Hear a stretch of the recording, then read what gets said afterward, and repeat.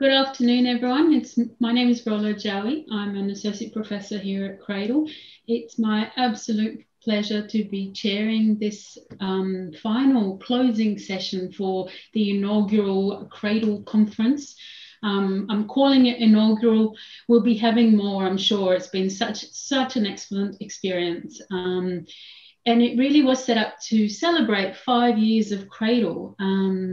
And so do stick around for the book launch at 6, where David Bauer, Margaret Beerman, and Professor Beverley Oliver will be talking about our latest book, Reimagining University Assessment in a Digital World. But for now, it's my absolute great pleasure to be chairing this keynote by Professor Monika Nerland. And Professor Nerland is Professor of Education and leader for the Headwork Research Group for Studies in Higher Education and Work at the University of Oslo, Norway. She specialises in research in higher ed and professional learning, which is really where I came to really interact with her work. And it's always very thoughtful, and it explores the ways in which knowledge cultures constitute practices of learning, teaching and assessment.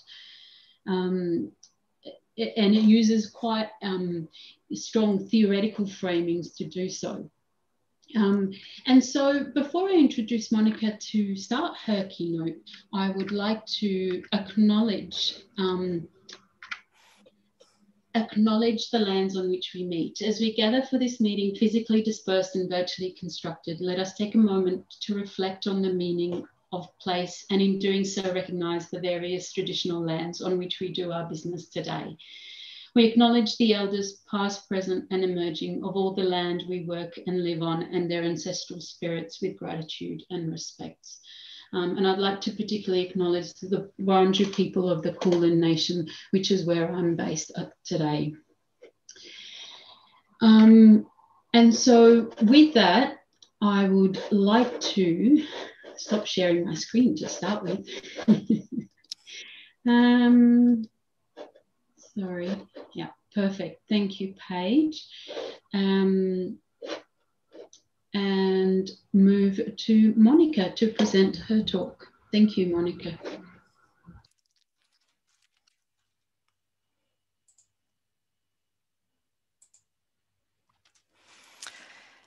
So, thank you very much for this invitation to talk at the CRADLE 5th year anniversary conference. And I'm honored to meet people virtually here and also to present this talk. And I would like to start also to congratulate the CRADLE Center on your anniversary. It's a very nice 5-year-old, I think, and I do hope that you will have a long and healthy and productive life.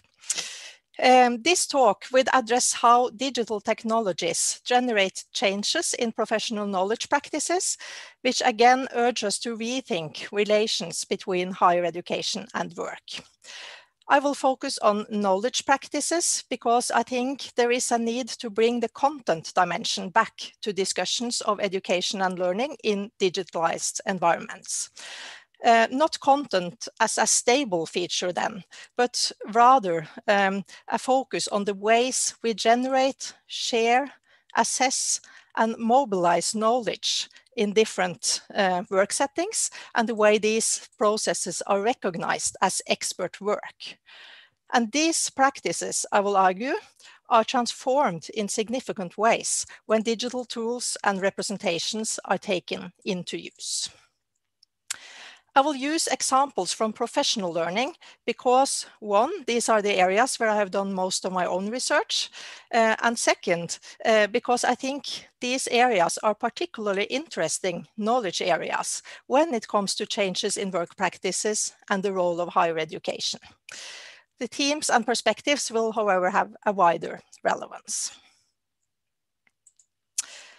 I will start with some introductory reflections on debates on digitalization in higher education. Then I will talk about a perspective on professions as expert communities, which are formed by distinct ways of generating and sharing knowledge. This is followed by a discussion of how digitalization contributes to present new epistemic challenges to professionals. And I use some examples from recent and ongoing research in our group here in Oslo. I then raise the question of what role higher education may take and conclude by suggesting that thinking of professional communities in terms of epistemic practices may help us moving beyond what has sometimes become a divide between education and work, and rather we can see expert communities as the frames for knowledge processes and learning instead of focusing solely on the different organizational environments. So, to the debates on digitalization in higher education.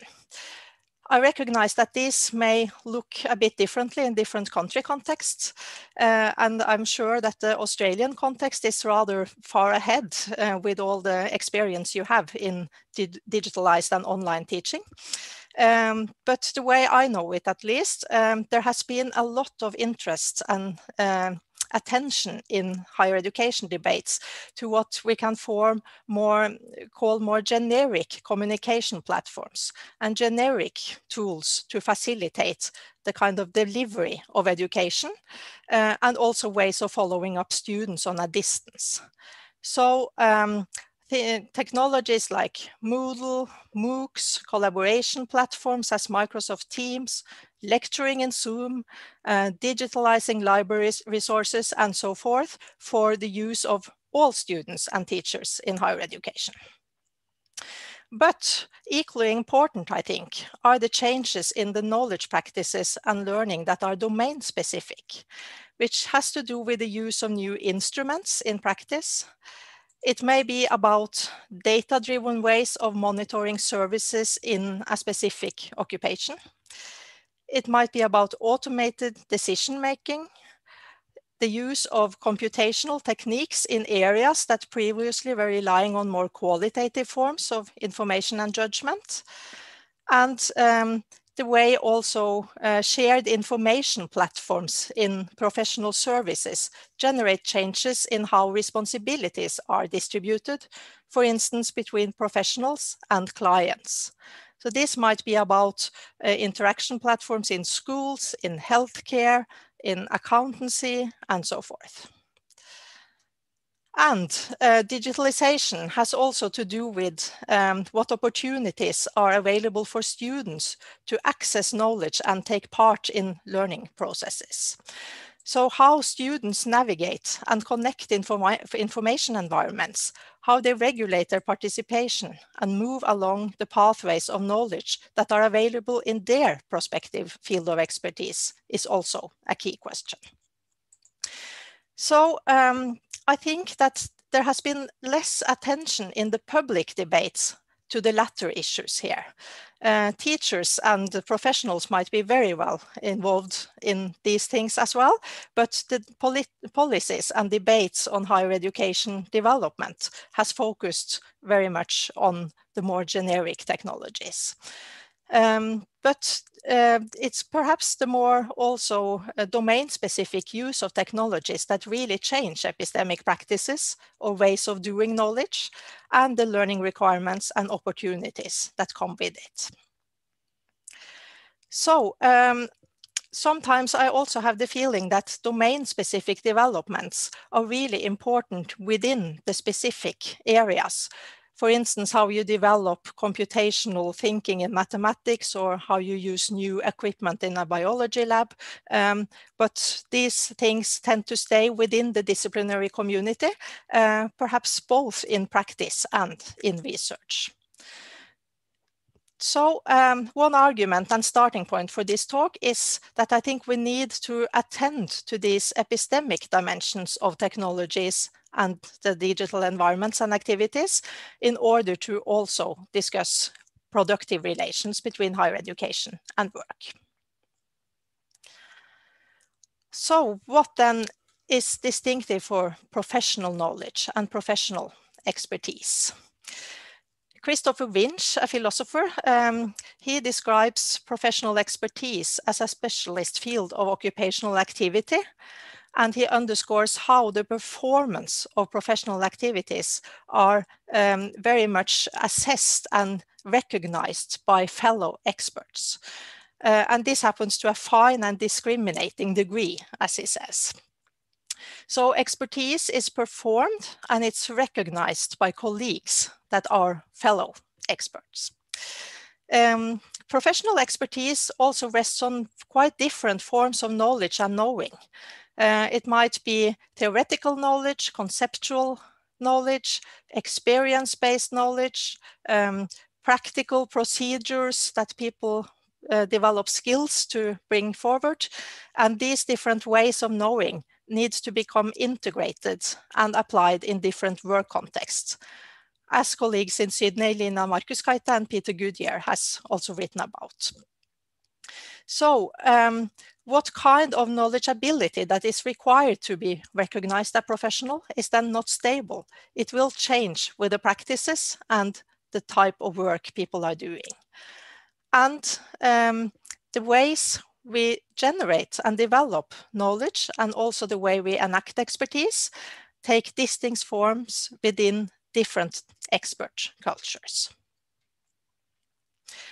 Today, the complexity of actors and activities that take part in these expert cultures are growing in complexity.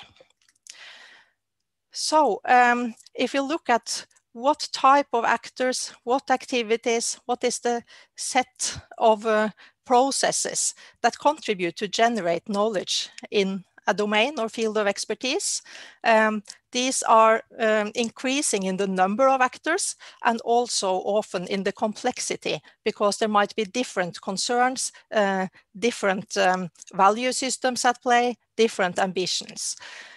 So this illustration is just to show some of the type of actors that can be involved. For instance, when it comes to defining and informing what can happen in healthcare practices.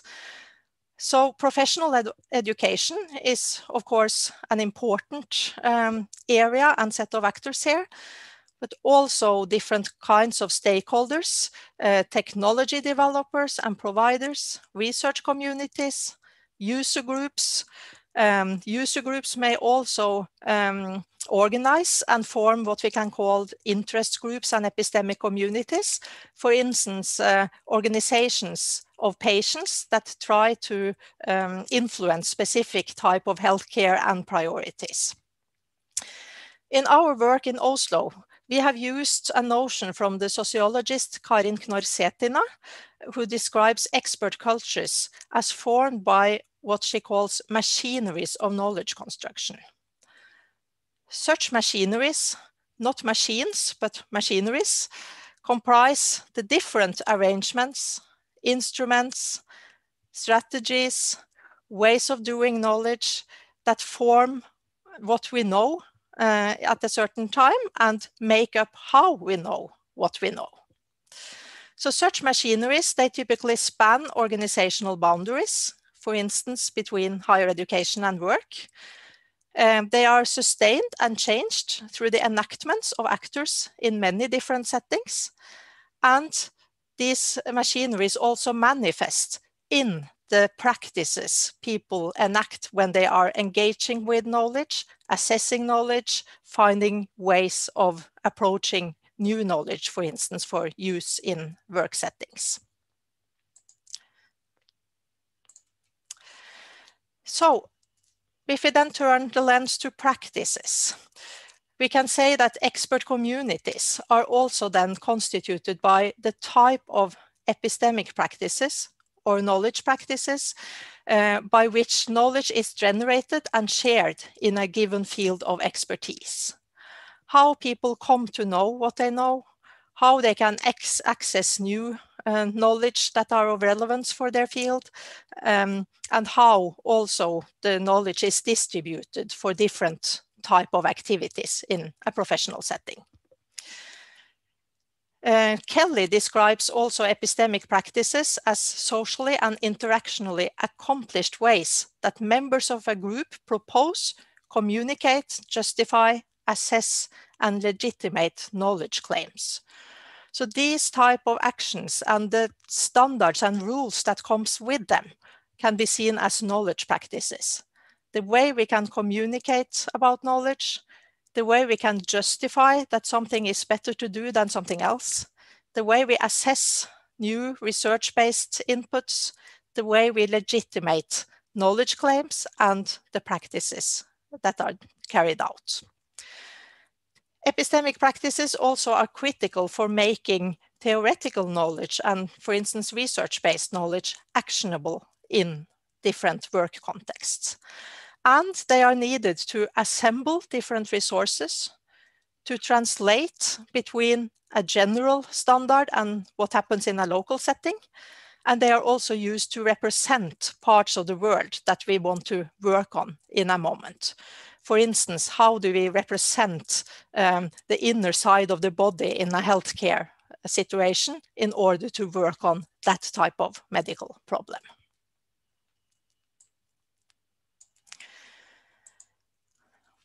In the post-digital area, we could say that the epistemic complexity of these practices in many ways are increasing.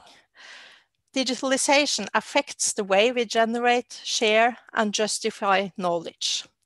For instance, we can see more abstract representations and symbolic inputs. People work on abstracting an experienced problem to be able to work on it, for instance, as a programming team in this abstraction column here.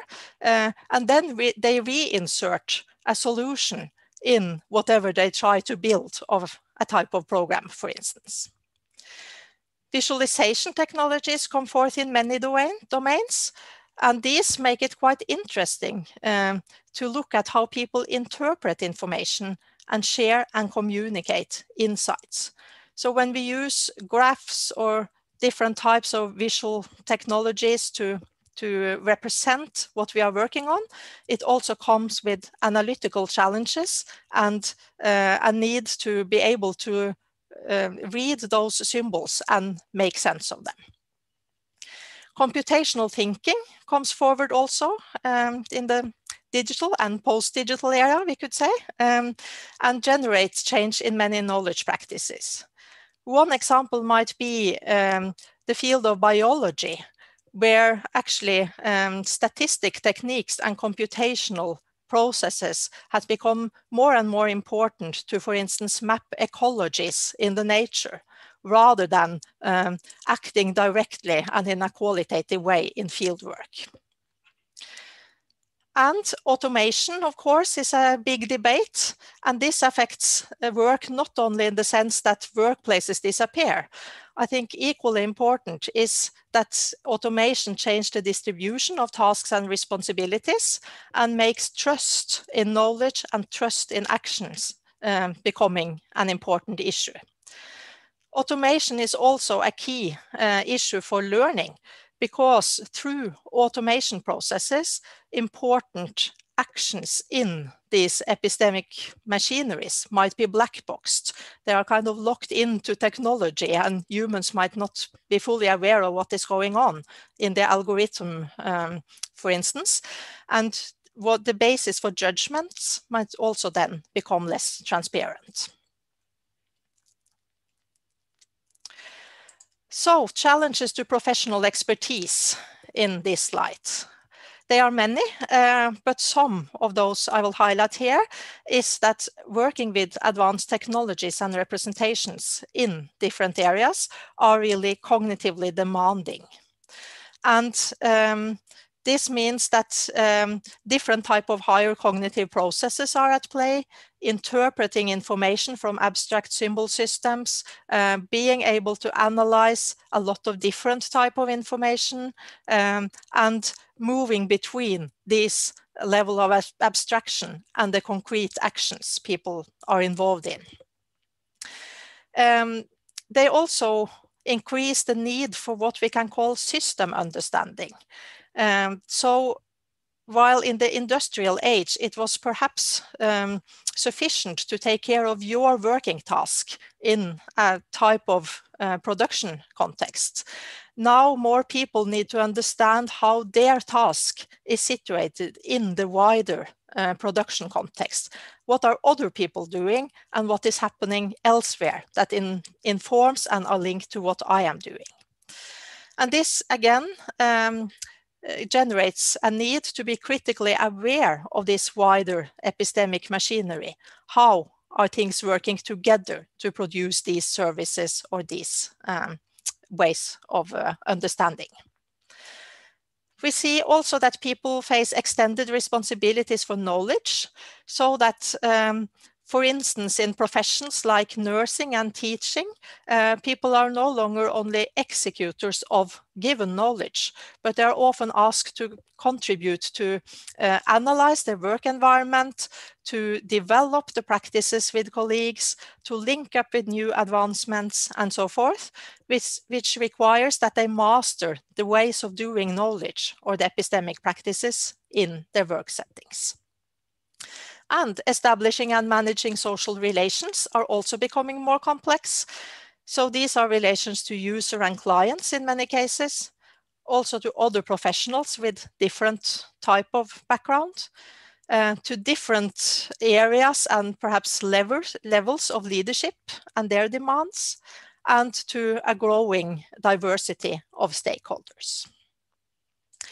To give some examples from an ongoing project we are conducting in Oslo, this project is called Corpus, Changing Competence Requirements in Public Services, and it focuses on digitalization and changing demands to professional expertise in the municipality health sector. It has been running for about a year now, and as you can imagine, we have faced some delays and trouble during the pandemic. For instance, when fieldwork literally closed down in March. So we are a bit delayed in relation to our original plan, but we are now up and going again, and the project as such will be running until early 2024. One of the things we are looking at in this project is the introduction of smart care technologies in the health sector. These are technologies that monitor and send notices about the condition of users and allow the users to take more responsibilities for their own care, perhaps in their home. Here it's illustrated with a Padlet displaying what is called a roommate system, which monitors users in their home and send alerts when, for instance, the user is lying on the floor or being inactive for a too long time. And in this respect, in the organization of the introduction of such technologies in our municipality, they have a new working group installed that is called Care Technology Coordinators. This is a quite new group of workers. It's not a title that we know from a long history, but it's a more function.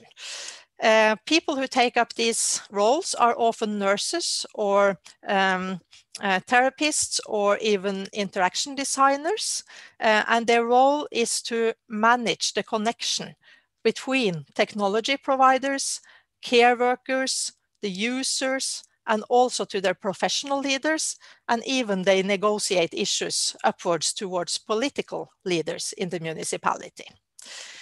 We have seen now that this group of workers, they do not have a work description. It's not given what they should use their time for. They have to craft their own working roles, and they engage a lot in trying to foresee new future opportunities and to reorganize the services so that they can adapt to technological advancements. This illustrates a need for system understanding, and it also illustrates the way expertise is extended to a range of new roles and type of competencies, which includes capacities to manage many types of relations to various stakeholders. So this also provides challenges to professional learning. The access to observe and participate in knowledge practices has for a long time been seen as important in professional learning through apprenticeship models, situated learning ideas, and so forth. But what happens then when practices and operations are not anymore fully transparent? When, for instance, digital technologies play an important role in these practices and take care of operations previously done by humans, it might be difficult actually to get access to observe and participate fully. I will come back to this in a minute. Another type of challenge has to do with balancing the specialization in expertise and the capacities to work with others. We can see an expansion of demands in many directions and an abundance of knowledge that comes in many fields. So challenges to learning is also about what to leave out, when to specialize, and how to combine these different areas. And the capacity to navigate complex information environments become also a key challenge to professional learning. For instance, both students and professionals may move many places in the online and physical world to learn. And these opportunities are very much related to digital infrastructures and tools. How the different resources are combined in a meaningful way is important for the learning, how they can know where to go, what to trust, and so forth. To give another example, when it comes to this issue of black boxing and hiding different expert operations, we can see that learning challenges are related to access and transparency. And how can then professionals get access to necessary knowledge and skillful practice in order to train and to develop? How can what we call legitimate peripheral participation be offered in very technology-dense practices?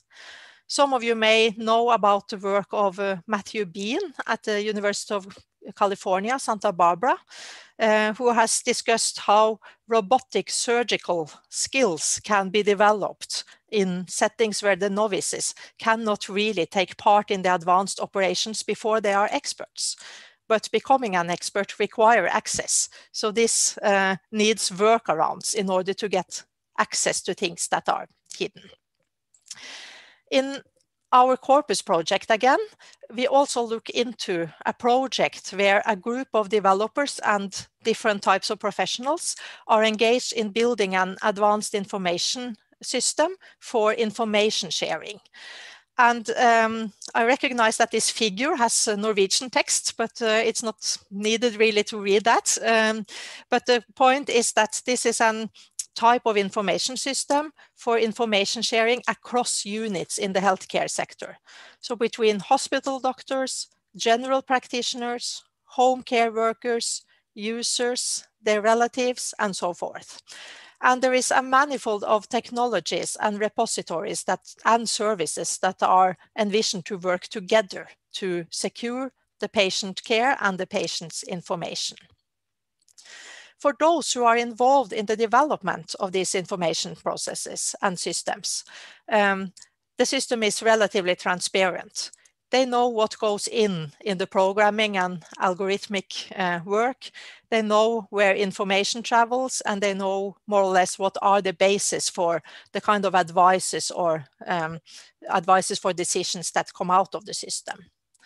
But for the workers who are to take this into use in, for instance, the home care settings, the information might be much more black boxed.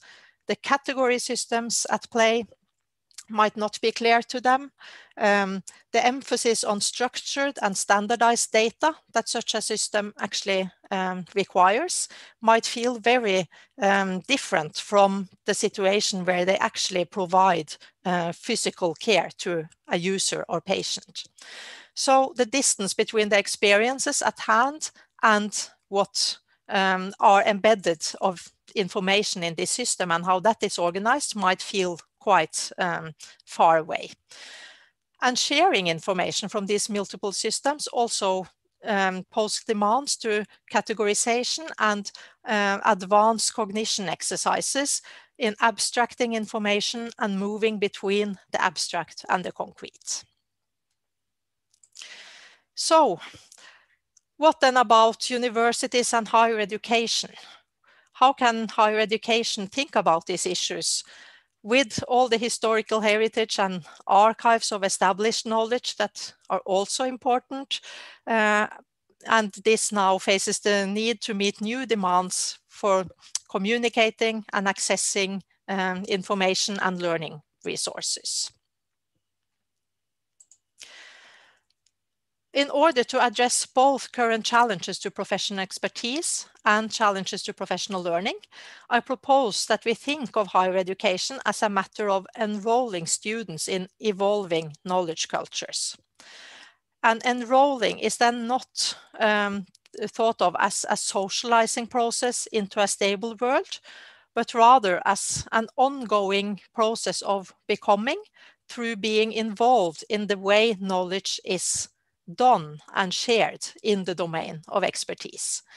So access to and participation in epistemic practices that are important in the domain are then important for such enrollment into the professional cultures.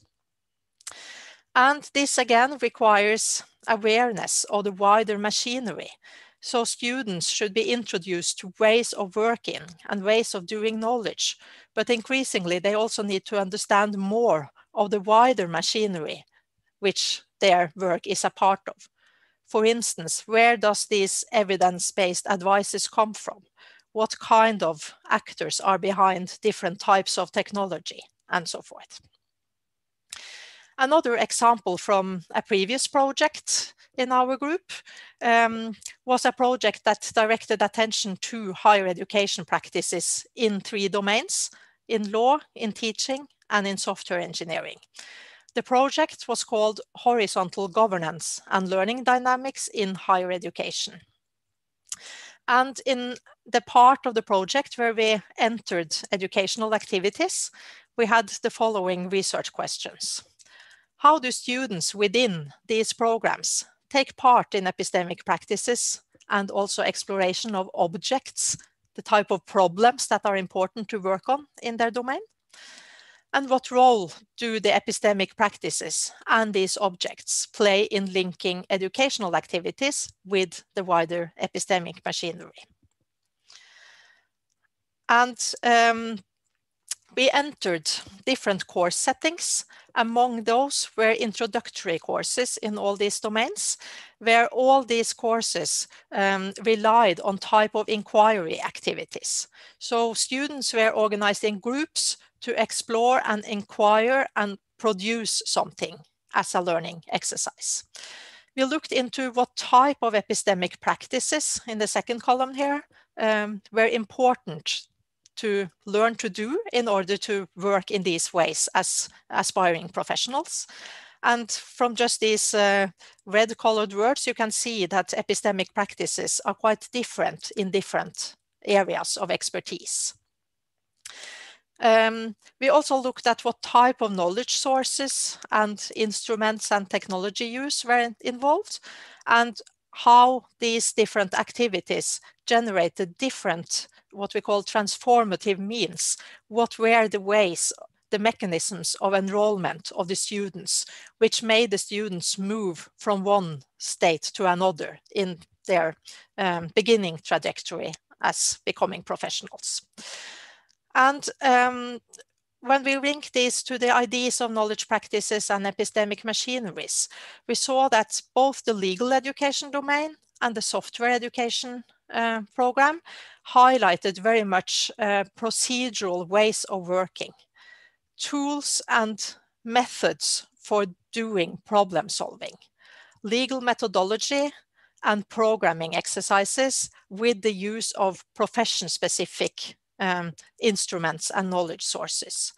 And these methodological activities and procedural activities were very helpful in the students' way to transform themselves as beginning professionals, but also in getting acquaintance with prime practices and resources in the professional domain.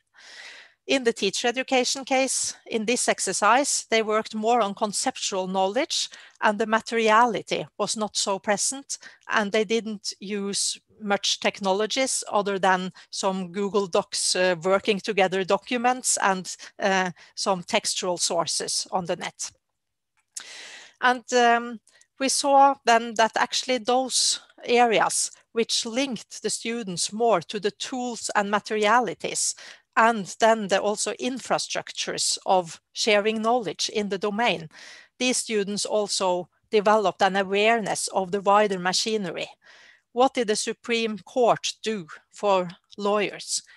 Where are the technology providers and the different professional areas where software developers can access knowledge, for instance? While the teacher education students here were more confined to their local work environments, but worked on transition from being a former student to starting to see themselves in the teacher role. So these enrollment mechanisms with providing access to epistemic practices and the relations to the wider machineries are important for enrollment. Another way of rethinking what higher education can do is to attend to students' navigation and their ways of constructing spaces for learning. This is an area where lots of interesting things are going on at the moment, I think. I know several people are working in Australia about these topics. And in our group, I also have colleagues, Krina Damsa, Rachel Esterhazy, Andres Moya, who have their current research activities in this area. So looking into how students actually construct spaces for learning by moving around in both professional and educational environments are important. And a third issue is the challenge for educational programs to stay in interaction with the work context and keeping pace with an evolving field. And to develop productive relations between the sets of epistemic practices and resources in education and work settings. I think there is a need to not think about these areas as organizationally bounded binary areas, but rather to look at what are the epistemic expert communities here? What are the resources, the processes, the practices that students and professionals alike have in common? And then to use that way of thinking to look at the profession or the expert domains as the frame for educational activities, rather than being too focused on the different organizational environments.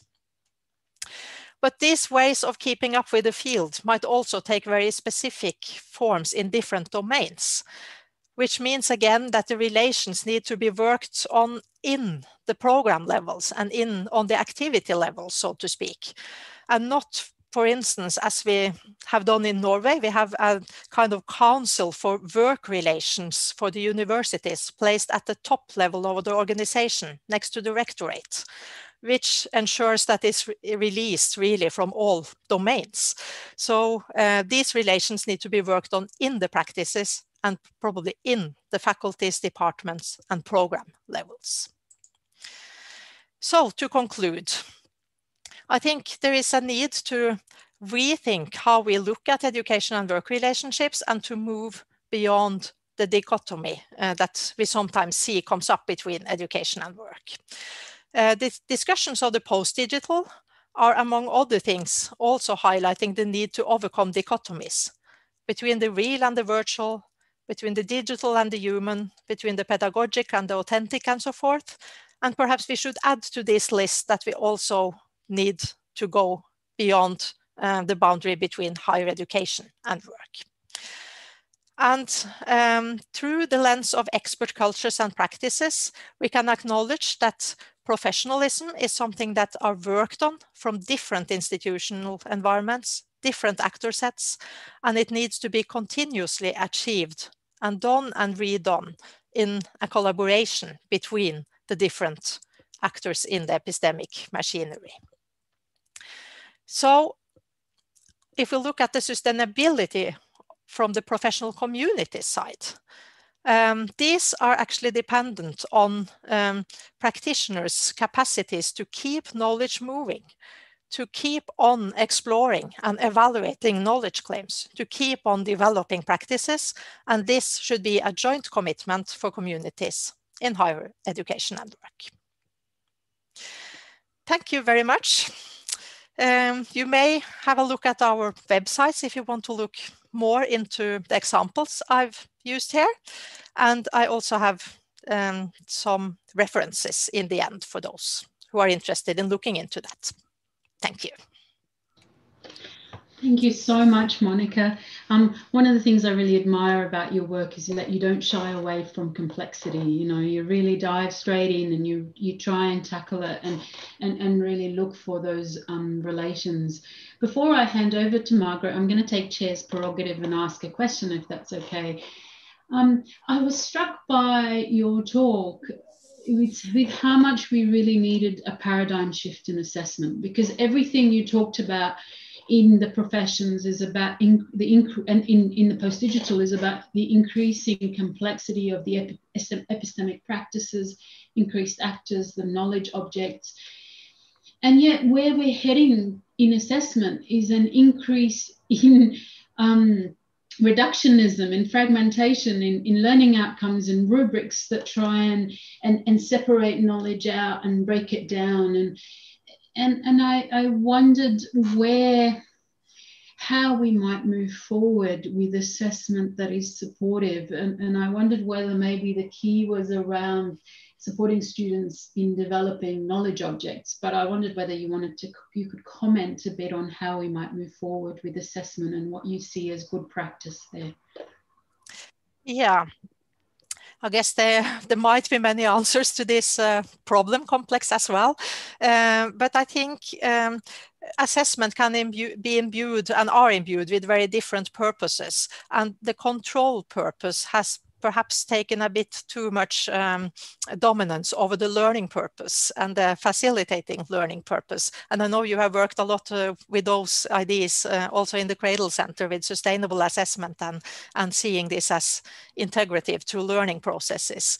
But I think you're right that this producing of objects, the inquiry-oriented activities that we can engage students in are a way of connecting their learning to what is also linking up and shared in practice terms with workplaces, and it can provide opportunities to assess ways of working rather than assessing bits and pieces of factual knowledge or pieces of understanding.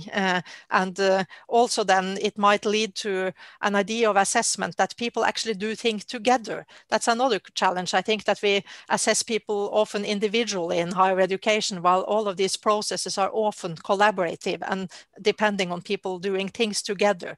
So working in project ways, inquiry-oriented ways, where we keep the collaborative processes up as something that also is assessed for further development might be one way of thinking. Perhaps not too concrete, but I really like that. Thank you so much. I'll pass on to my colleague Margaret Beeman now to facilitate some questions.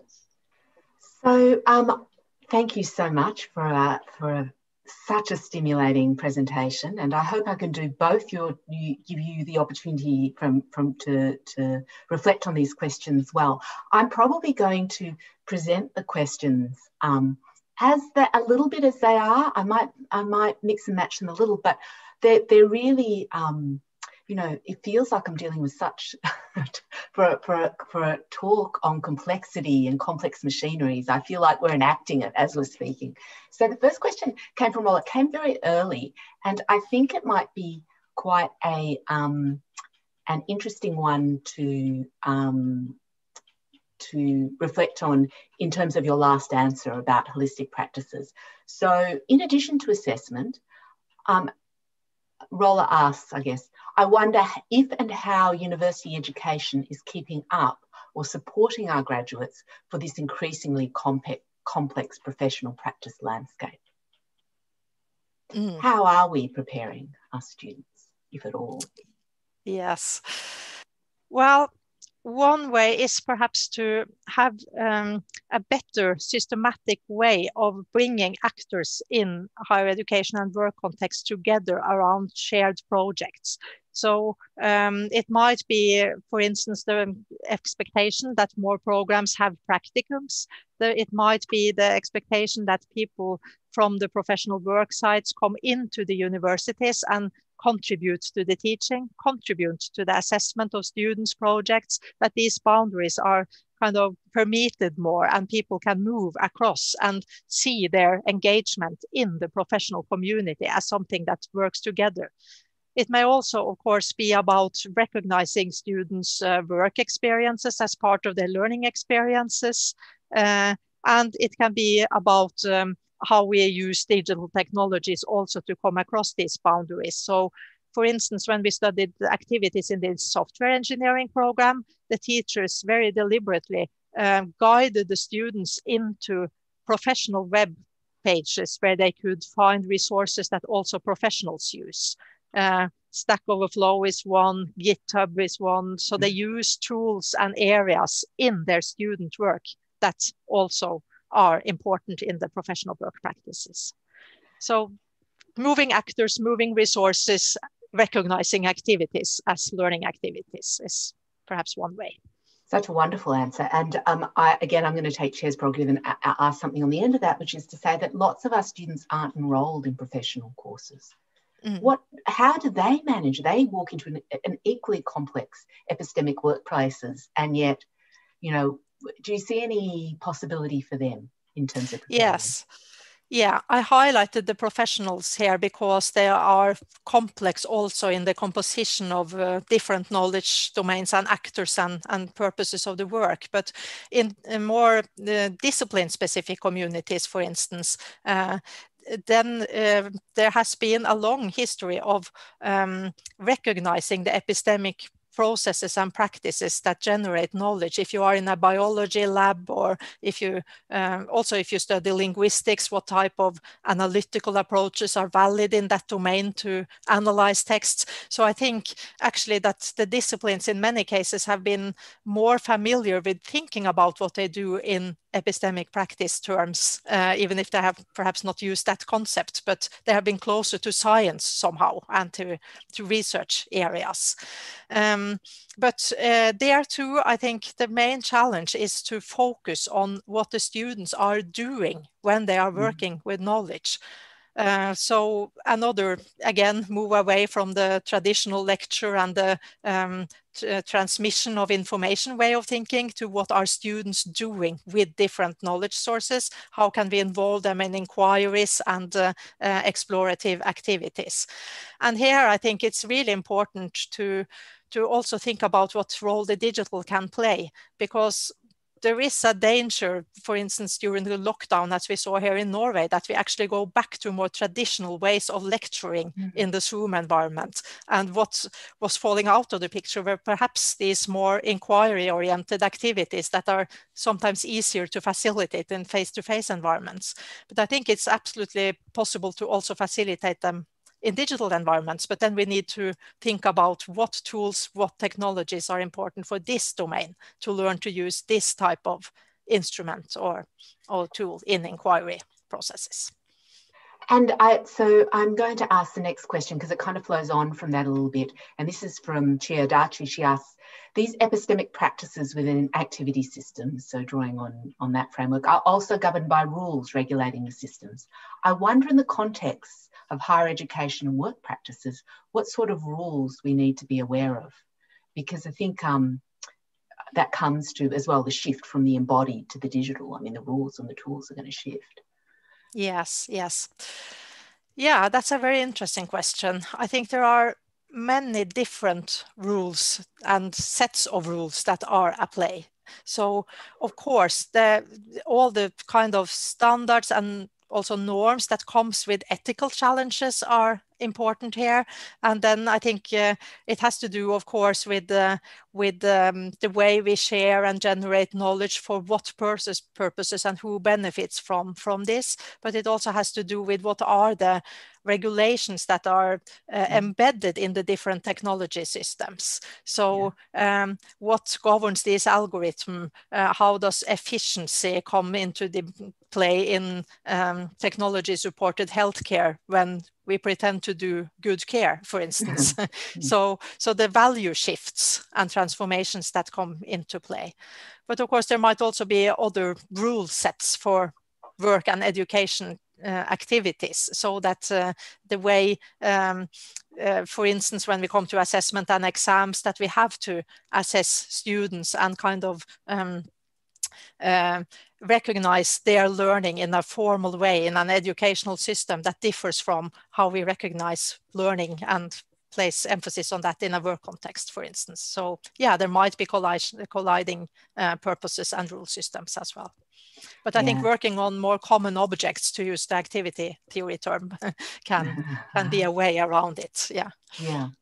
I think that's, again, a nice practical, and yet, I mean, sometimes I'm feeling the complexity you describe. In some ways, we need quite simple solutions, and that is one. Following on from that a little, Anastasia asks, who deals with the challenges to professional expertise? So I guess this is, in a sense, the rules that you know, you've talked about the evolving nature of professional expertise, but obviously some of those things are, evolution is never, it's not always straightforward. And the question asks, universities, students, policymakers, employers, or someone else? So yeah. Well, I think it requires engagement from multiple actors, actually. It's faced by students and professionals as challenges to actually how to find information, how to keep up, and how to learn. But I think also that it needs to be recognized from the program leaders and the university actors that sets the kind of frames for what we can do and not do in educational activities. Having, for instance, a sufficient flexibility in the arrangement so that teachers and students can develop projects in collaboration with work contexts, can move on to do something unexpected and not be too pre-planned of everything is one sense. So one example could be, for instance, how do we think about learning outcomes descriptions? Do they provide space for people to move along and keep up and change?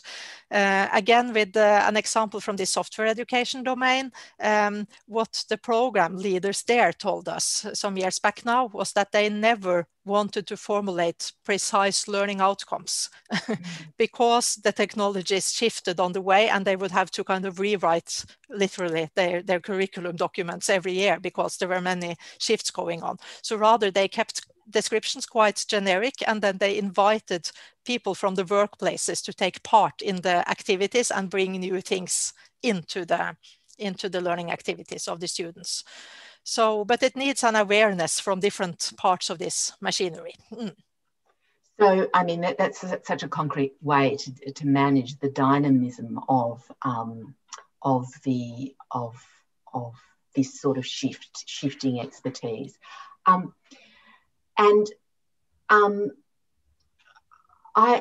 sort of on another note here, and I think quite a different one, from Simon Buckinghamshire. Just as we decide when and how far to trust people with varying levels of expertise and transparency, so we will learn how such tools should be regarded.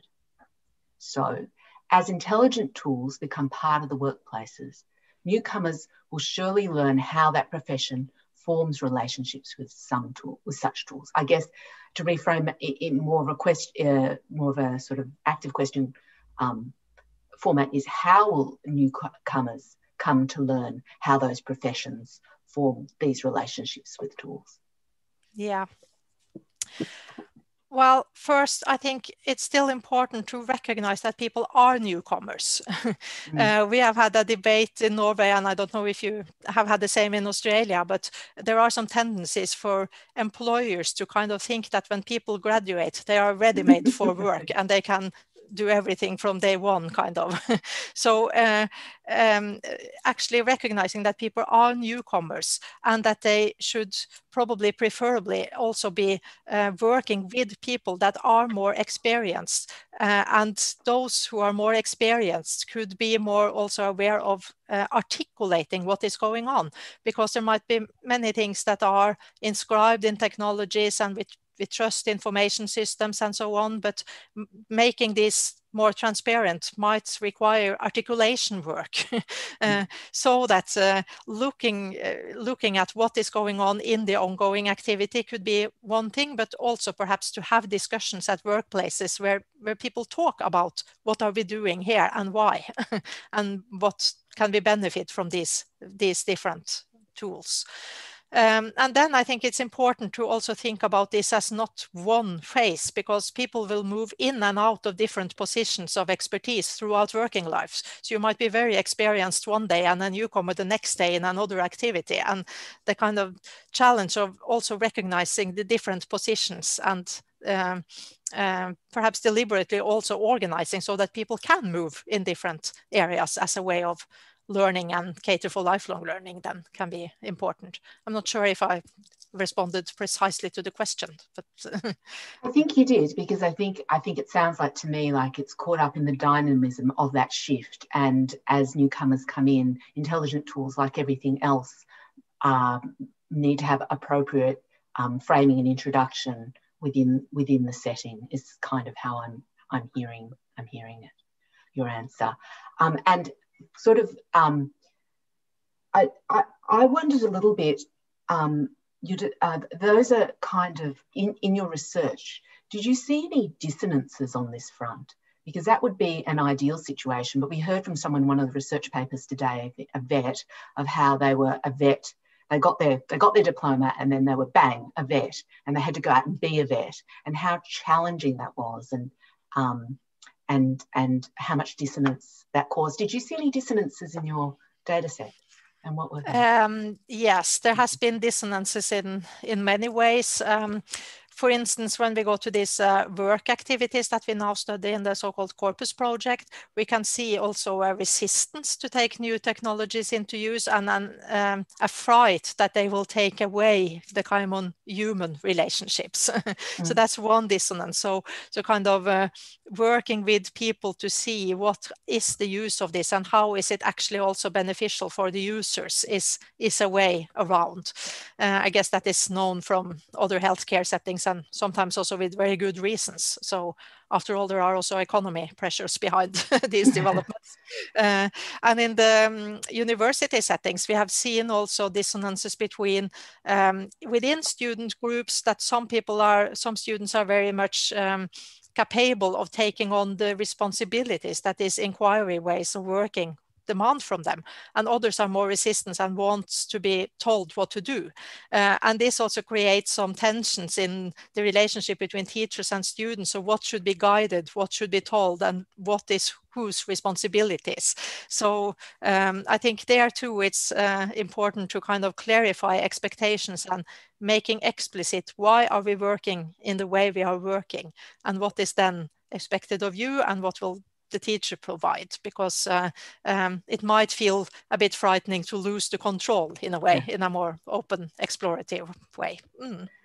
Frightening, but hopefully thrilling. The last question, I think, is around, it comes to that a little bit, which is, what differences might you see, Judy asks, in the levels of education, i.e. diploma, which is not within the university sector, to degree, which is your undergraduate, and then into postgraduate when starting to rethink higher education. I think you mentioned just before that people have different capabilities. Does that also match according to the level of education that they're at? It might be, but I think perhaps here it's important to also think about the domain and what the knowledge structures in the domain, because some areas are more demanding in the way that you need some kind of entrance level to be able to take part in inquiring activities, for instance, while others are more open that you can start on different levels to do so.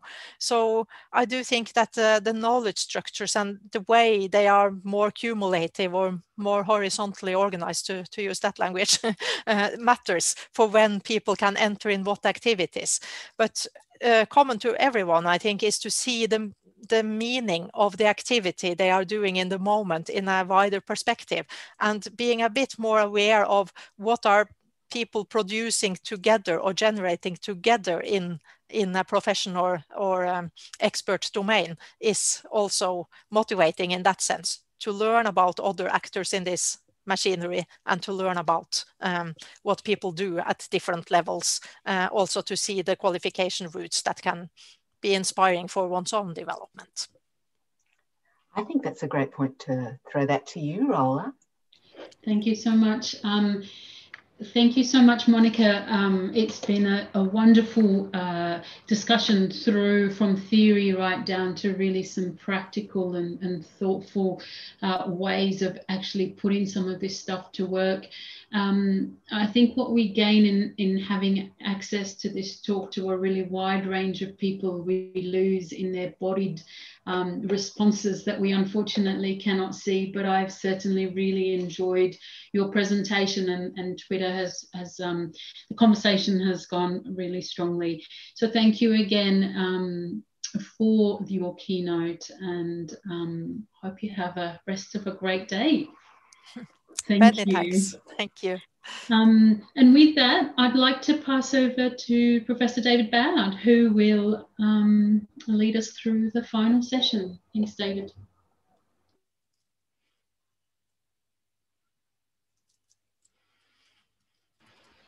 Yes, always unmute yourself first. Thanks very much for that, Rola. This is the final session. It's the last session of the day of the conference, and it really has two things. The most important thing is the book launch, but there is a little bit of wrapping up in the final session. Before we move into the book launch, I'd like to kind of pose a question to participants, and that is, this is my first experience of being in a conference in Zoom, as distinct from Zoom in all its other modes. And I'm starting to think there are some advantages of doing this over the normal face-to-face conference, and there are some disadvantages. And I'd be very interested in your comments, and you can post them in Slido, about what is it that this particular mode of conference is good for, and indeed what it isn't good for. I've got some very clear ideas on that for myself, but I'd be very interested in kind of what thoughts you have on that. So that is something I will return to in the very final wrap-up, which will only be a few minutes at the end. What I'd like to do now is to introduce the book launch, and I'm going to put up the picture of the book, of course, which is what we most need.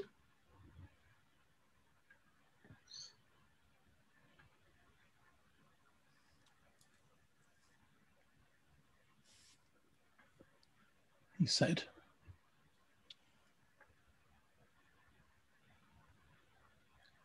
There we are.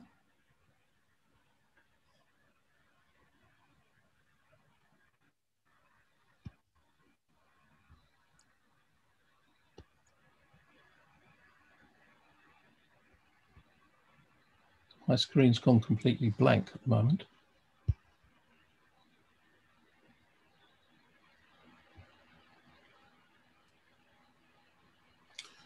So what I'd like to do is to introduce you to our person who will launch the book, and that person is Beverley Oliver. Now, Beverley is very well known throughout the higher education sector in Australia as a leader of innovation and change in higher education, particularly on the teaching and learning and assessment front. She left Deakin, was it last year or thereabouts? And she's now an Emeritus Professor at Deakin. Prior to that, she was the Deputy Vice Chancellor of Education for Deakin, and those of us in CRADLE have a particularly soft spot for her the person who invented Cradle. She was the person that invited me to Deakin, and everything you see today has its origins in the seeds that she sowed just over 5 years ago. So it's particularly exciting for us to have Beverley here to launch the book. And the book you see, I hope you can see the image of it on your screens, Reimagining University Assessment in a Digital World. And what I'd like to do is to invite Beverley to say some words about it. After that, Margaret will give a brief response, and then I'll just make some final remarks at the end of the conference. Beverley, over to you. Thank you, Dave. Hello, Margaret, and good afternoon and good evening or good morning, wherever you are in the world. And thank you so much. It's an absolute pleasure to be here. And it's nice that you have a soft spot for me, because I certainly have a soft spot for Cradle and, of course, Deakin, my former university, with which I still have an affiliation, I'm very pleased to say. It's a real honour to be asked to launch this book, and it's a real credit to the team. It's not their first book, but it's a really good book. And so I'd like to share a few brief thoughts with you. If you have been at the CRADLE Conference for the last 2 years, and last 2 days, and if you're still online now, then you don't need me to persuade you that assessment is at the heart of the higher education experience. Nevertheless, I'm going to say a few words, and I don't normally write my words down, but I've written a few down tonight, so I hope you bear with me. I'm reading from an old-fashioned thing here called paper, because I'm going to quote from some parts of this book. So, Reimagining University Assessment in a Digital World. First of all, I want to congratulate everybody involved, particularly Margaret Bierman, Philip Dawson, Rola Ajawi, Joanna Tai, and David Bowd, the editors, who were so prescient in coming up with this topic. I could say, what were you thinking and what did you know was coming? I'm going to read an excerpt from the introduction to the book, in fact, the very early part of the book. And really, you can't imagine that they knew what was on the horizon when they conceived this book. But they do address this. They say, this is a time for reimagining. The danger is that in our rush to convert our practices from embodied to digital, that we will simply replicate what has been done. I might add, the rest of the book actually suggests that's often what we've done with assessment.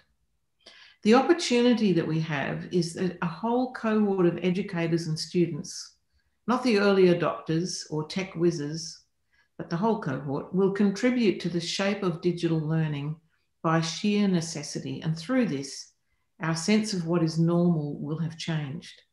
We may well discover ways of working with assessment that we had not thought of before. Let's hope. We hope that as we emerge from this crisis and tragedy with new ideas about assessment which take full account of digital possibilities. This book offers directions, examples, and, I like this part, conundrums to provoke new ways of thinking about assessment in what has become inescapably, and I'll add some words, not always that pleasant, digital world. And I refer to Dave's comments about the conference. I've really enjoyed popping in and out of the conference over the last 2 days. And, you know, I agree with Dave. There are many extra good things that you can do. You can go back and watch things. You can go back and watch things after they've happened. But at the same time, you can't just go off into a room and chat with your colleagues and catch up and do all those things.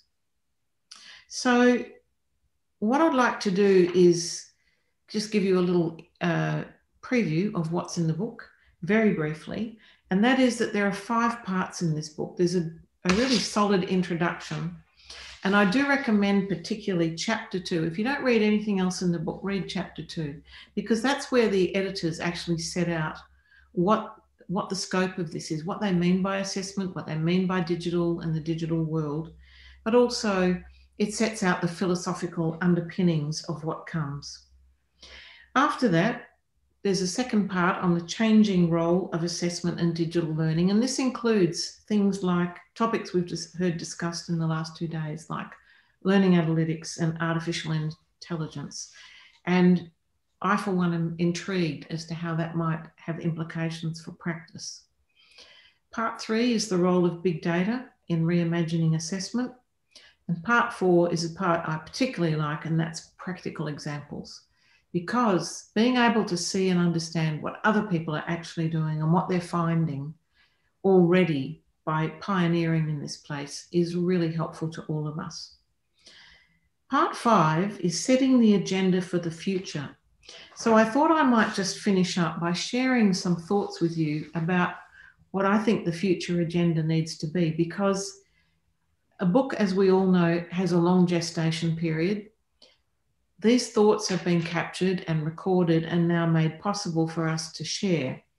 But you will already be thinking about what's going to happen post-2020. Where do we go from here? Not just in our conferences, but in our practice, in our scholarship, and so on. So these are some thoughts from me. And they're not mind-blowingly new. Some of them I'm sure you've heard before. And that is, in my way of thinking, credentials plus experience. I'll just say that again, credentials, micro or macro, plus experience are a bridge to employment. And in the wider world in which we operate, employment is now really writ large and urgent for so many people. Because people are in distress, they're displaced, they're worried. Government subsidies are going to finish and people need to shore up their paid employment, basically. It's not always paid, but let's say employment, paid employment. Now, when you think about this, and I know Dave and I have had this discussion over the years, a credential of any kind is usually comprised of assessment marks, because in reality, you sign up for a course, you do all the assessment tasks, the numbers get added up, and I can hear Dave's voice in chapter 2 of the book, reminding us that this is not what we hoped for. In fact, I will share with you that Dave suggested to me once when I was the Deputy Vice-Chancellor at Deakin that we should get rid of marks and grades and just go to better outcomes and standards and artifacts. And I thoroughly agreed with him, but I did remind him I actually liked having a job and some steps were just a bridge too far at the time. But Dave, I do really believe that that is the way things should be. How do we get there though? Because as you point out in the book, and certainly one of the things that I experienced is that the roots of tradition, and I'll come back to this in a minute, are cast in concrete and very deeply in universities particularly. Before I leave my train of thought though, credentials and experience are what leads to employment. And you might think that doing a PhD or getting a peer-reviewed assessment of your article or your final exams are the big assessment tasks. But I put to you as working adults that you are being assessed every day as a worker. We're always making judgments about each other's performance. People are sometimes giving you feedback verbally, sometimes it's silent, and sometimes it's not even very constructive. However, that is the world and how it works, and credentials and employment must be, I think, or will inevitably become more closely linked. So I think future fit education needs to come to terms with this whole array. It's not all about employment, but that is the concern of most people most of the time when they are undertaking a university education. And as the authors of the book point out, and as Liz mentioned yesterday in her opening, the current university systems that we work in are not always working as well as they should. And now they're going to have to change more rapidly because, apart from anything else, not only has higher education work changed itself, universities have operated really quite differently this year. The working world has changed. The way you do work has changed. And now, if you don't have access to digital, it's like access to electricity. You can't actually work because I'm sitting in my own home using digital and electricity in order to be able to talk to you now. And if I didn't have those things, I wouldn't be able to do it. And there are many who don't have them. So if work has changed, work integrated learning has to change because work is different. Assessment must change. The whole focus on employability must change. So I'm going to move now to something not so happy, and that is some of the fears I have as we go into a pretty tough area is that some of the assessment that needs to change is actually going to be really grim, because as universities go through a really tough period now, financially tough and industrially tough periods, there is a chance that we will revert to the known. And my bet noir is that we will revert to more automated, inexpensive, computer automated quizzes, which will actually take cost out of the business. So I'm going to urge you, because if you've sat through all of this and you're still listening to me, you are already a disciple of great assessment.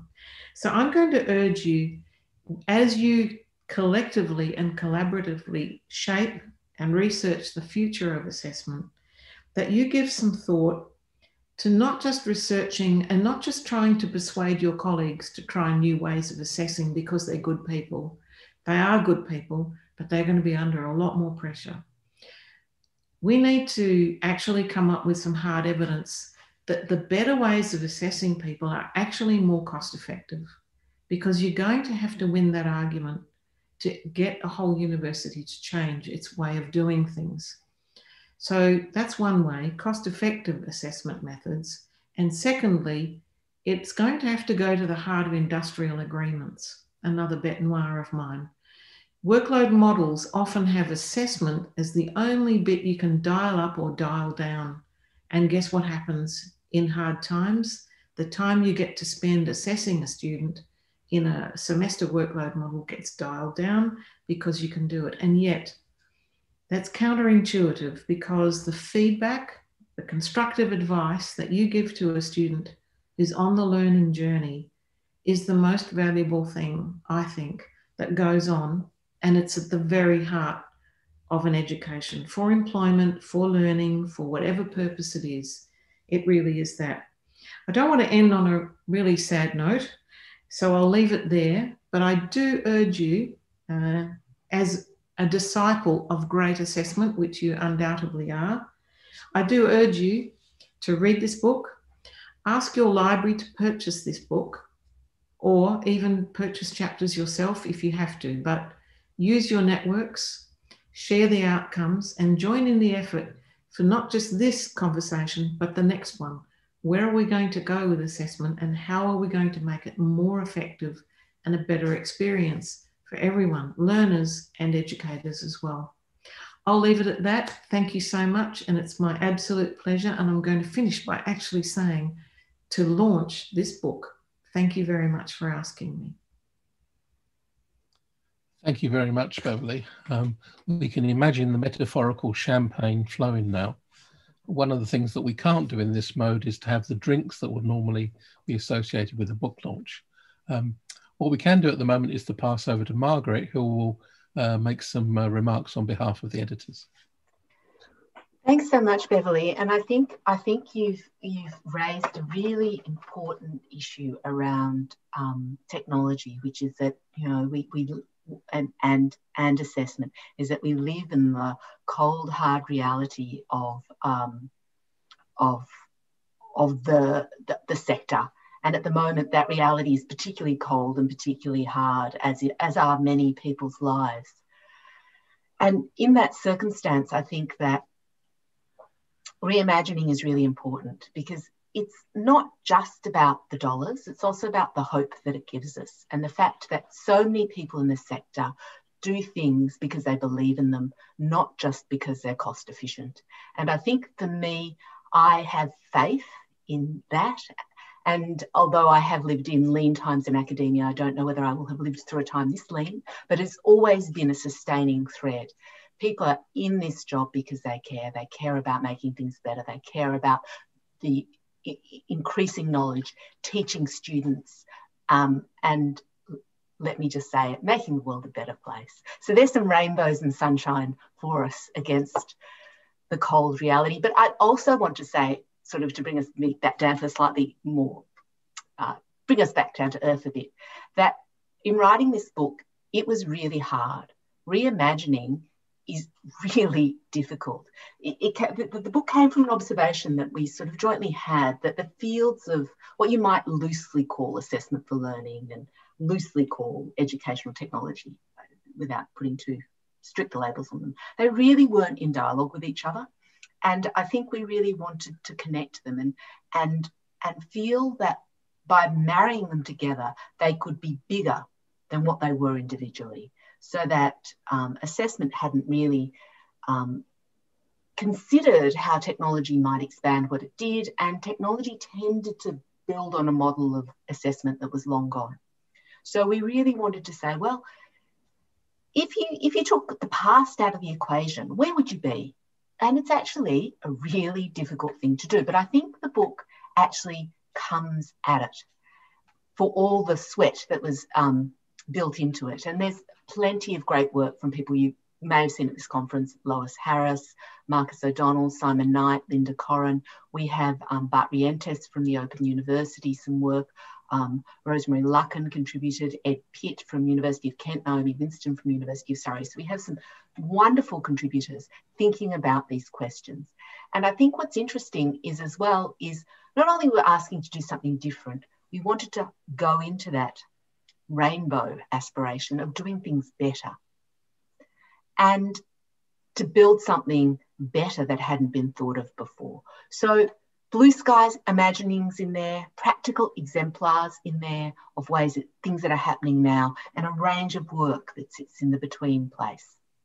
And I think the one thing that this book really did for us, and I'll speak on behalf of CRADLE here, the CRADLE editorial team, is it really crystallised the importance of this notion that brought us to this conference, that the digital is all around us, and that assessment and learning and teaching needs to take more account of it. We don't think enough about the administrative bureaucracies, and they have a huge impact on what assessment is. The grades that need to be entered actually trickle all the way backwards into the assessment that we offer. So when we reimagine, we need to think about reimagining across the scale in this digitally imbued landscape that we live in, which is really the theme of this conference. So I'm not going to talk any much longer than that because it's getting on and we need to shut down. So thank you, Beverley. I'm so delighted. People, I will put up if you go to the CRADLE website, there is a link to the book if you want a discount voucher. Last minute plug. I'm really proud of this book. I'm really proud of the team. I'm really proud of the authors. So thank you so much, Beverley, for launching, and back to you, Dave. Okay, thanks very much, Margaret. And thank you, Beverley. One of the things I should mention is that Beverley's doing some very interesting work currently on the role of micro-credentials in higher education. So just Google her name and micro-credentials and you will be able to access all sorts of very interesting resources and ideas and position papers on that theme, because that's one of the things that we're grappling with as a sector and as a country right now. Well, that's the end of the book launch. And just moving now into the very, very final few minutes of the conference, I'm reflecting on the transition we made. We planned this conference for face-to-face. We planned to hold it in the building that is behind me, an image of it behind me at Deakin downtown. And we arranged it to be for quite limited numbers.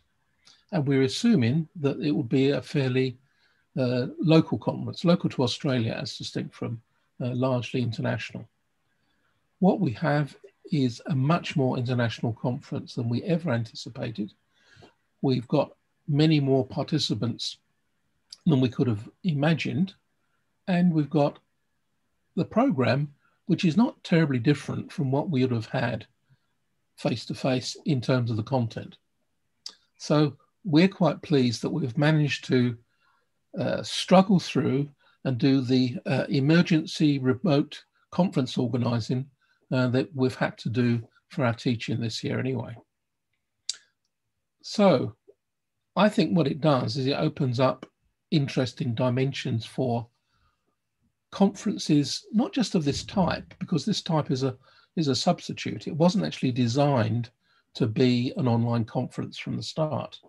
So if we are going to introduce and develop online conferences or mini conferences or however we want to organize them, we need to kind of learn from our experience. And there's some very interesting comments and reactions posted of things that people think work well in this mode and things which don't work so well in this mode. So we're going to think about that. We're not going to commit at the moment to do another conference, although I anticipate in the future we will have many conference-like events, whatever that means.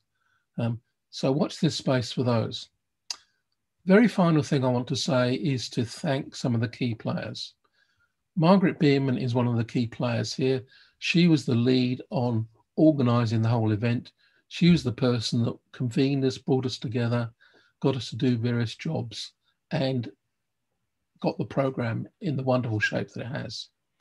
The person that made that all happen, who translated that into something which worked both organisationally and technically, is Paige Marnie. And Paige is the person you would have had contacts with regarding the conference. So I'd like to give a particular thanks to Paige for her enormous effort that she's put into this. And Paige won't be with us in that role very much longer. So I'd particularly like to thank you, Paige, for all the contributions you've made to CRADLE since you've been with us. And the other person I just want to mention at the end is the person that was our backup person. If Paige fell over, if something happened, there was a person that would catch things, and that's Kevin Dullahan.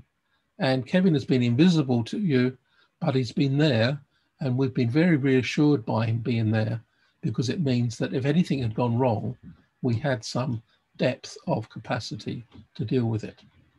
So thank you for those who organised the conference. Thank you for coming. Your participation is absolutely vital. And for me, there was a much higher level of participation in some ways than there is face-to-face. And that's going to be the interesting thing as we move forward on this.